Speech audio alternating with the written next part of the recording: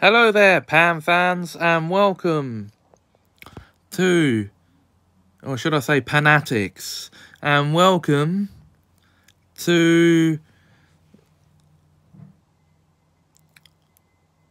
the 5th episode of Pan-Demic. And now it is time for me to give you my opinion on the miniseries Neverland. Now, this miniseries provides one of two backstories for Peter Pan that I've seen over the years. This came out 12 years ago now. Shows, doesn't it? It's to do with Peter Pan as a leader of a gang of pickpockets and the favourite of their boss, Jimmy Hook, as he and the rest of the Lost Boys get stuck in a land off Earth, revealed to be Neverland. And basically we meet all of our favourite characters. We see how Captain Hook becomes Captain Hook, or should I say James Hook becomes Captain Hook. We see how Peter Pan and the Lost Boys become the Lost Boys. And we see how Peter Pan also learns to fly. He learns it through Tinkerbell and the tree spirits. That's what they call the fairies in this. Basically, it's 3 hours to hour and a half long episodes, or worth of backstory for everything in Peter Pan, and it's just one version of that backstory.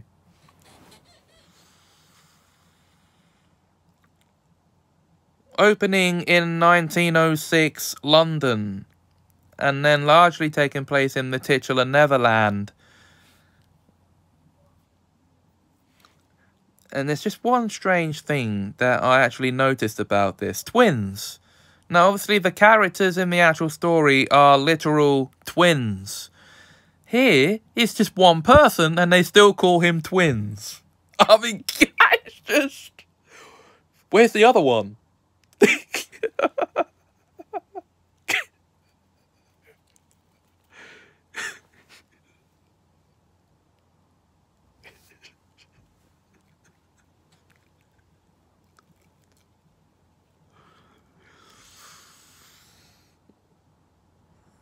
Now, I would tell you, yeah, I do recommend giving this a watch if you haven't yet.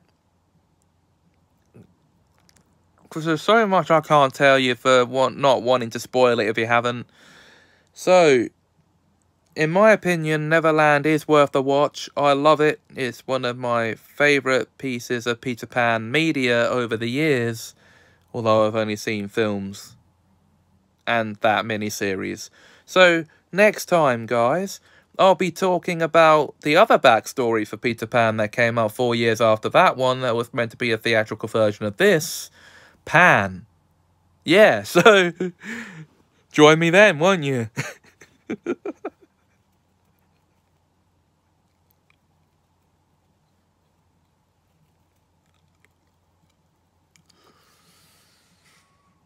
Until then,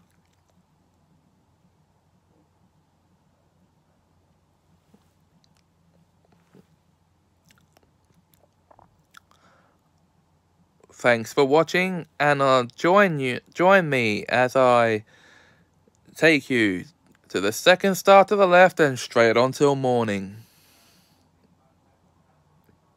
But we may never land.